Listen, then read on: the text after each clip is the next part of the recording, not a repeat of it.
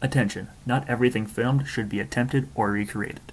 Nature is a valuable resource. Without proper training, you could hurt yourself or the environment.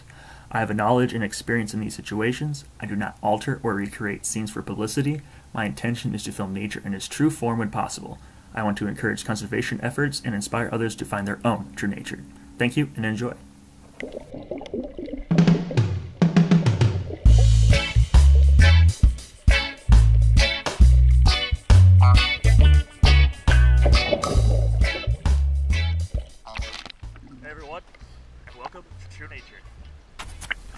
Today, I'll be kicking off my Caribbean segment, showing you the multiple species that I have found while exploring the beautiful waters of Jamaica.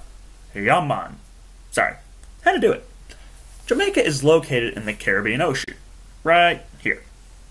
Alright, so you know where we're at. Let's not waste any time and dive right on in. Oh, look at this guy. This guy right here. Hey there, buddy. Well, this guy is little, but he can pack a serious surprise to those who don't know what he is. This guy, our little buddy, is the Lesser Electric Ray, Narcine bancorfetti. I did say electric ray, and probably pronounced that scientific name wrong as well. But they are one of the few animals that can produce an electric shock, just like the electric eel. This species are pretty common and are not endangered or threatened, which is a very good thing. The species of electric ray is mostly found in shallow coastal waters, but it has been found up to depths around 180 feet.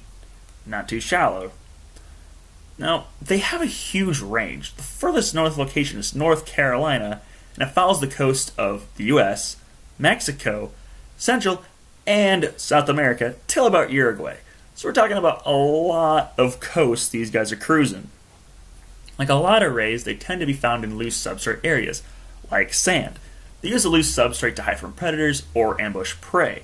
Now, being small themselves, they only feed upon small invertebrates and fish. This one smaller species can only grow about to 18 inches or 45 centimeters. Attention, they will not kill you. But it does create a good shock to those who disturb it.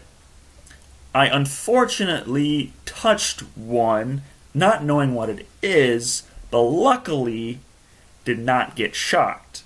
It takes a bit to get a shock from these guys, I have found out. Do not touch them. Or just don't touch anything you don't know what it is. Kind of a general rule, just a good general rule to have. Found out they don't have a sandpaper feel like most rays. They're mostly smooth and slimy. Now to discuss their amazing adaptation. Like I said before, they can create an electric shock. This is made possible with the help of a special organ that holds these certain cells. The organs are found in the face of the ray. Well, I guess you'd call the face, the front part of the ray. These cells inside of these organs are called electrocytes. They're the ones that produce electricity. These cells move ions inside or outside of the membrane itself, creating different charges, just like a battery. The ions outside of the cell creates a positive charge, and when they're inside the cell, it creates a neutral charge. The exchanging of charges create your electric shock, and these guys can release it at will. They can produce an electric shock between 14 and 37 volts. They use this shock to stun prey, but mainly use it for defense. They also create a little electric field around them so they can communicate with other rays, and they use it also to find mates. Now remember, it takes amps to kill someone, not volts. This species doesn't have the juice to produce such amps. The more electrocytes, the greater the charge. This is why a lot of bigger species of electric ray can produce large enough charges to even stun humans. You need about 25 amps to revive someone, but it takes 100 to 200 milliamps to kill someone. This all depends on where you're at, how much body tissue, physics things that I'm not really going to go into. Now, some electric rays can produce 30 amps.